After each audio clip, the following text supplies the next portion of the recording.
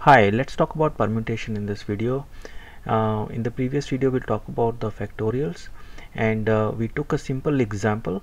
Suppose if we have 5 people and we have 5 seats, 1 2 3 4 and 5, and now these 5 people want to sit on this 5 seats. So how are the different ways we can have them sit on these chairs, right?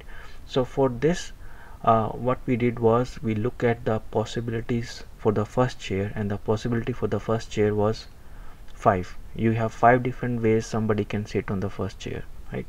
So but once you are sitting on the first chair, we have selected a person, you're only left with the 4 choices for the second chair.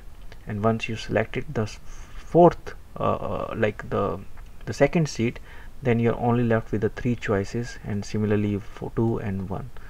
So if we look at the number of possibilities, that will be equal to multiplication of all these possibilities, and that can be called as 5 factorial, or that will be equal to 120, right?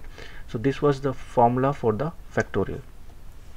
Now in the permutation, instead of 5 seats, we have actually less number of seats, so I'll call it 3 seats. So what will happen if we have 3 seats?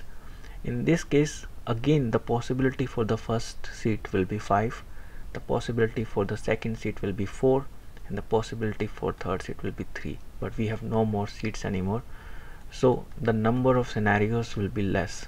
So if we multiply 5 by 4, 20, and then we have left with the 60. Now this can also be written in another way. So let me just write here 3 seats, right? So this can also be written in another form, and that is we can write 5, 4 and 3 as 5, 4, 3, 2 and 1, and below we can write it as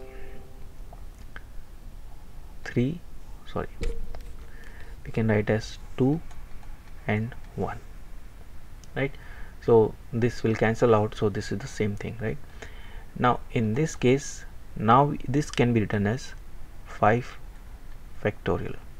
The advantage of using this way is that now we can write it in terms of factorials. So this is 5 factorial, and underneath it's 2 factorial. And now you will say, why 2? There is no 2 in this problem, right? So basically 2 is the difference of the number of people and the number of seats. So we will call it as 5 factorial divided by 5 minus 3 factorial.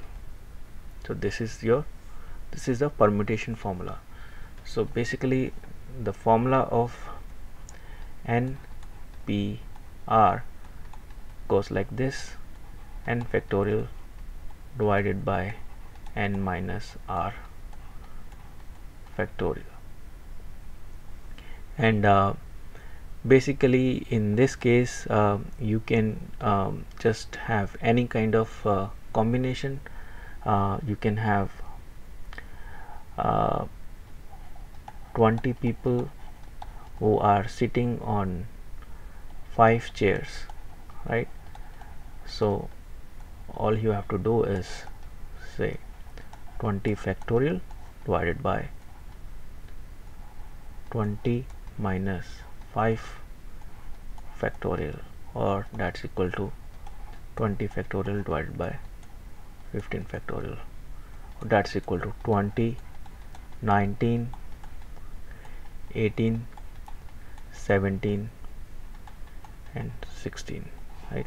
So this is the formula for the factorial, but it's very important that you understand the concept of permutation before using this formula. So I hope this video helped, and I'll see you in the next video.